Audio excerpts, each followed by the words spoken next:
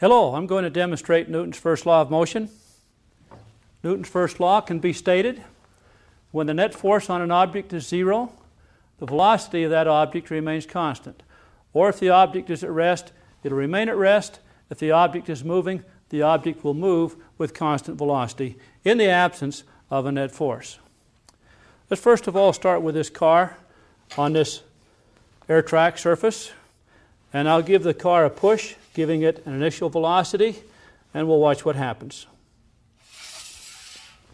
We observe the car to slide to a stop, and of course we know that's because there's a friction force retarding the motion.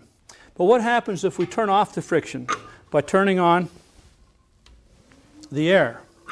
Now have air coming up through some holes in this surface. That allows this car to float on that cushion of air, and the car then is essentially friction-free as it slides along the surface. Now when I give it a given velocity, that velocity is maintained and the motion is constant until a force acts to change the motion. Moving back in the other direction, the velocity is constant until a force is applied to it. In the absence of a force, the velocity remains constant. Or if the object is at rest, to start with, that object will remain at rest until a force is applied to change the motion. Newton's first law.